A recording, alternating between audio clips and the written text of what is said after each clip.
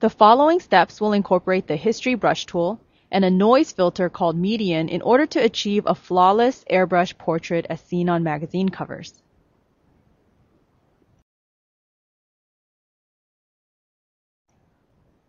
For this lesson, we'll be using data file airbrushing.psd.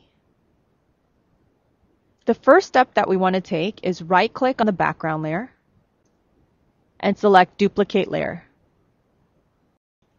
Let's name this layer Airbrush. Then when you're done, select the OK button.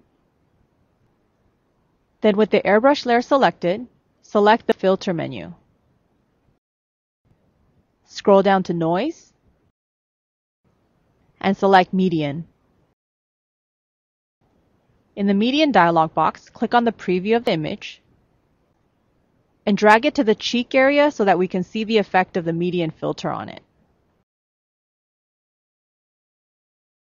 Let's increase the radius of the filter, which virtually increases the effect of the filter. In order to do that, click on the radius slider, then drag it upwards to about 20. The image looks very blurry, but we're going to utilize that in our airbrushing. So just go ahead and click on the OK button. The next thing that we want to do is select the Window menu and select History in order to open the History panel. Then in the Tools panel, select the History Brush tool.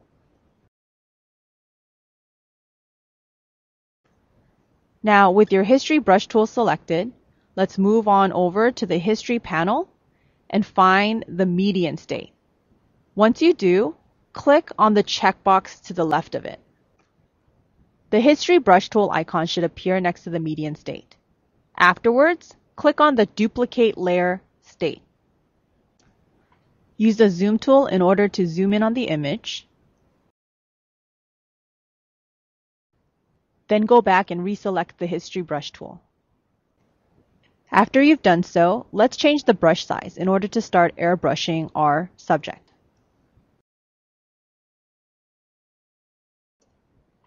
Let's increase our brush size to about 100 and set the hardness to 0%. Afterwards, let's go back to our subject and start brushing away the flaws on the face.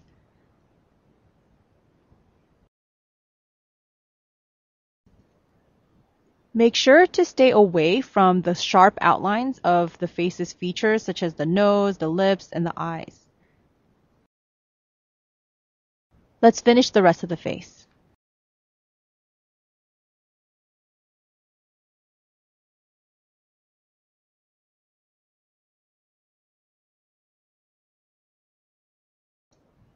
You might need to change the brush size again to get narrower areas like the nose.